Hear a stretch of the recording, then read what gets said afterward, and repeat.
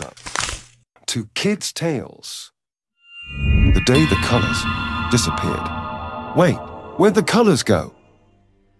Once upon a time, in a land filled with vibrant colors, there lived a young girl named Elara. She had hair as golden as the sun, eyes as blue as the sea, and a heart that radiated warmth and kindness.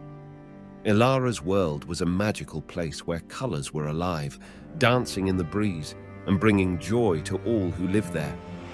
One morning, Elara woke up to a grey sky and colorless surroundings. The flowers were dull, the trees were lifeless, and even the rainbows had vanished. She was devastated and didn't understand what had happened. Determined to bring back the colors, Elara embarked on a quest to find the Color Keeper, a mysterious figure who was said to be the guardian of all colors.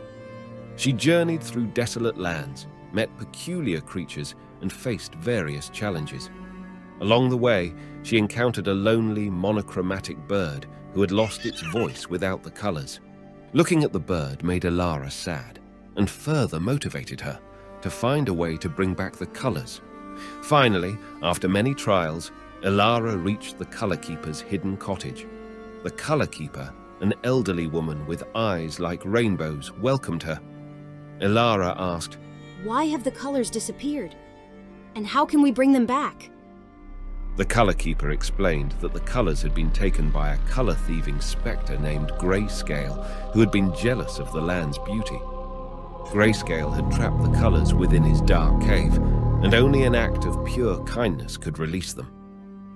Elara set off to Grayscale's cave, a daunting and shadowy place. Inside, they discovered the colorless specter, a sad and lonely being. Elara approached Grayscale with compassion, and to her amazement, Grayscale began to regain color. With every act of kindness, he transformed, growing brighter and more vivid.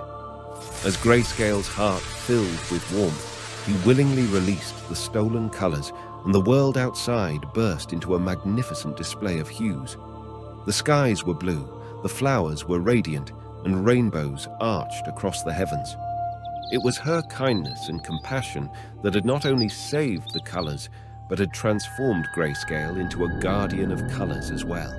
Elara realized that she had taken on the role of the Color Keeper, and that the old lady she met before was in fact the Elara from the future. As the new guardian, she promised to protect the colors and ensure they flourished in the world.